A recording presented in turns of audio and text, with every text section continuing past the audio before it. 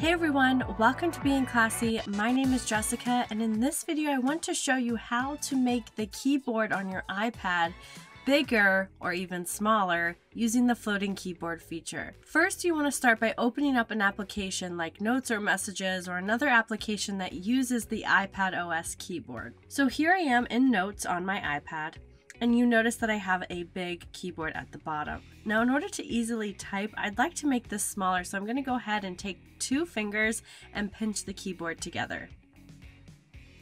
You'll now notice I pinched from the 2 top angles, the 2 top corners of the keyboard, and now I have a small keyboard that I can type with. Alright, then I'm going to take my 2 fingers again and just make it bigger by opening it up. I hope this video helped you learn how to make the keyboard smaller or bigger on your iPad.